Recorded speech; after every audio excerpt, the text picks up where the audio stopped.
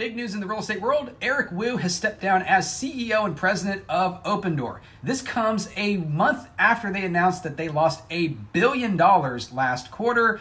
They're expecting fourth quarter to be pretty rough, and I don't think any of the other quarters honestly are going to be any better for them either because they just can't adjust to a shifting market. We lost Zillow last year, Redfin last month.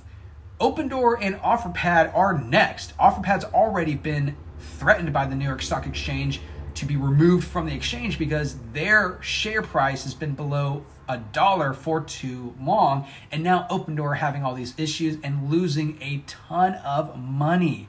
So much for these companies being market makers.